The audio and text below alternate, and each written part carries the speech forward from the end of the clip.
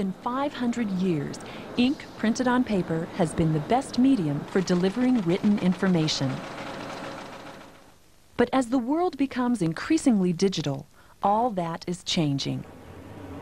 Here at the Knight Ridder Information Design Lab in Boulder, Colorado, a team of journalists, designers, technologists, and researchers is putting together the tools that will take today's newspaper into the electronic age. We will have the interactive graphic now.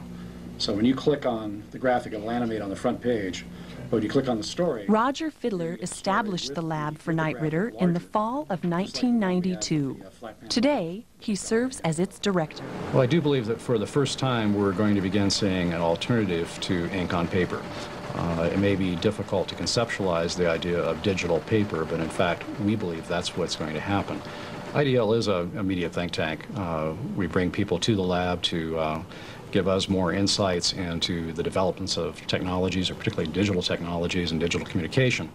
Our role is to investigate the opportunities that may be there for newspaper companies over the next few years, and to also try to develop a long-range vision of where the newspaper industry is headed over the next 5, 10, 20 years.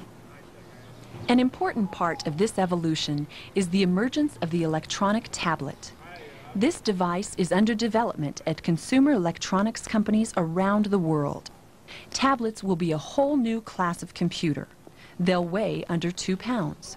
They'll be totally portable. They'll have a clarity of screen display comparable to ink on paper. They'll be able to blend text, video, audio, and graphics together. And they'll be part of our daily lives around the turn of the century. We may still use computers to create information, but we'll use the tablet to interact with information, reading, watching, listening.